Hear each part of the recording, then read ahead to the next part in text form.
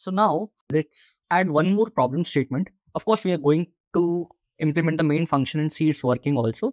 But for now, let's say we want to log every activity that happens in the parking lot consisting of entry and exit.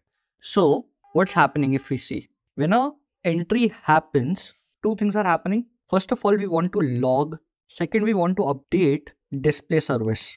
Same thing, when we are exiting, first thing is we want to log.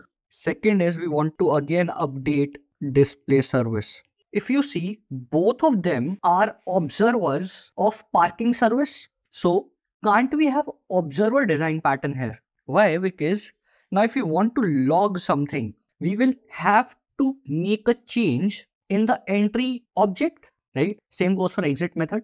We will have to make a change over there, rather which will violate solid principles, right?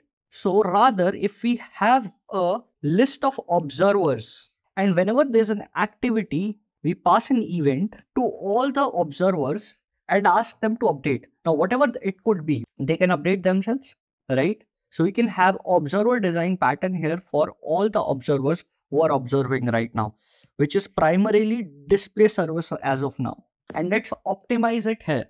Since we talked about passing an event, so what could be that event? First of all, that event would be of two types. So event could be of two types. Either it is entry or it is exit. This is one. Second, for display service, we have to pass in the parking spot enum. So in a parking event, if we pass what sort of event it is, and second, if we pass parking spot type, all our observers would get everything they want, right?